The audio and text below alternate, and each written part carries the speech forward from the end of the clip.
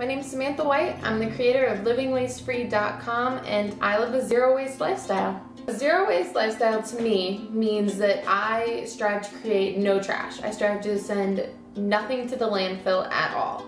I still do recycle and I do compost because I do have food scraps left over when I'm done, and I do buy things that have packaging on them that do require recycling.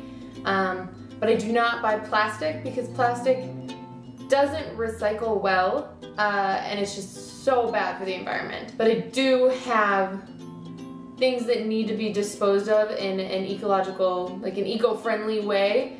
I just don't throw them in the trash anymore. I do have a trash can though. It's a little metal tin. It's about the size of a mason jar, a little bigger than like a quart-sized mason jar. And I do have some trash that I throw away. I think I take my trash out about once every month and a half or so. But most of my trash really is things like packing tape from packages I get sent to me or that friends send me, junk mail, the little like windows in the envelopes of junk mail, or things that I bought previously that are unfortunately disposable, and that as I go through this journey I'm transitioning to different products, finding better alternatives to those, so I have to get rid of them. So that's what zero waste means to me. Now I kind of want to tell you why I decided to go zero waste, or how I came upon this lifestyle. Because from the outside, I think if you've never heard of it or you don't know someone who's doing it, it can seem kind of radical. It can seem like a big change to make, since the entire world basically now is just disposable. I mean, you can't go anywhere without buying something that's wrapped in plastic that you're gonna throw away. It's all single-use straws, single-use plastic wrap, single-use razors. You know, it's all just a throwaway society. I didn't always live this lifestyle.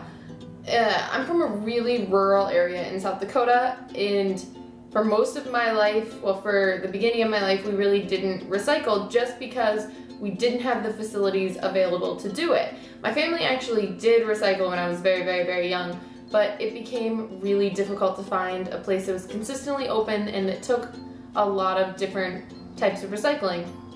So when I was middle school age, so I was like 12 to 14, I looked up recycling centers online, and I found a single stream recycling center that was 2.5 hours away from us in the big city, you know, that we went to go shopping in. And so we would stash all of our recycling in the laundry room, in our porch, in the trunks of our cars, until we could take it to the recycling center and dispose of it in what I thought was the best way. And you know, I gotta say, it never occurred to me to reduce what I was buying until I was in college. It just did not cross my mind. I just thought, you know, keep buying whatever you're buying. This is just the way you have to live, and you have to recycle it.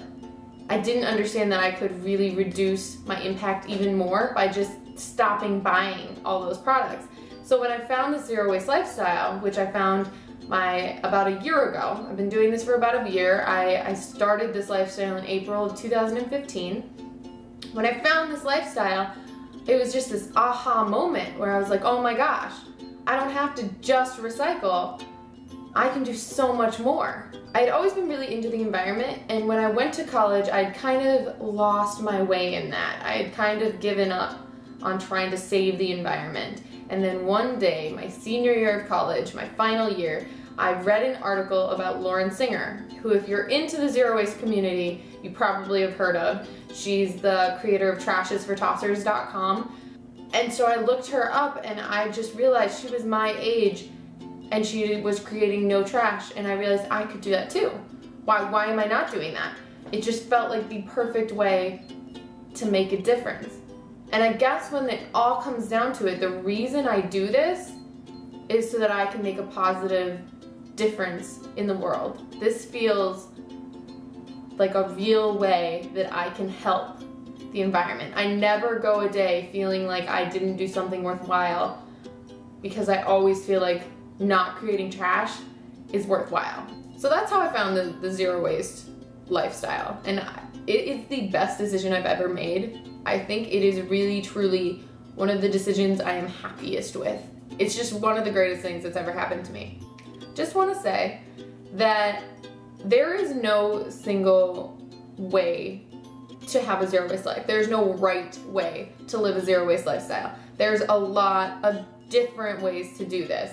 You can make your own products, you can find eco-friendly businesses to buy products from, you can compost in your apartment, you can try and find a composting site in your community. There's just so many ways, different avenues to get involved in this, and you don't have to all of a sudden just go zero waste, because I don't want it to sound like overnight I just quit producing trash. It was a slow transition. My first thing I did was I made toothpaste for myself, and it was amazing. I'm still using, a different batch, but I'm still using the same toothpaste recipe. Trashisfortossers.com is a good one.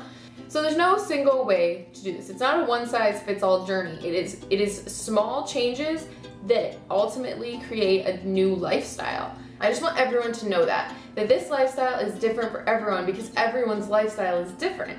But zero waste is just like a filter that you look at the world through. At least for me it is.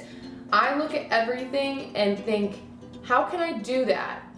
But how can I create no waste? So I don't limit myself from doing anything. If I want to go out to eat, I'll go out to eat. But I think, how can I go out to eat and not create waste? And there's some really simple ways that you can do that. Once you put that filter on, you can do so many things and still not produce trash. It's amazing. I hope what you take away from this video is that really there's no one way to be zero waste. Even if you're just thinking about it, just being aware of it is a huge thing. Being aware that you have excess waste that you don't need to be throwing away is huge. That is the first step. So congratulations, even if you're just there, that's amazing. And if this is your first time you're even hearing about zero waste, I hope that you find it intriguing. I hope that you want to learn more about it and maybe adapt some of these principles into your own life. And if you have any questions or you'd just like to get a hold of me, you can comment in the comment section below. That would be awesome.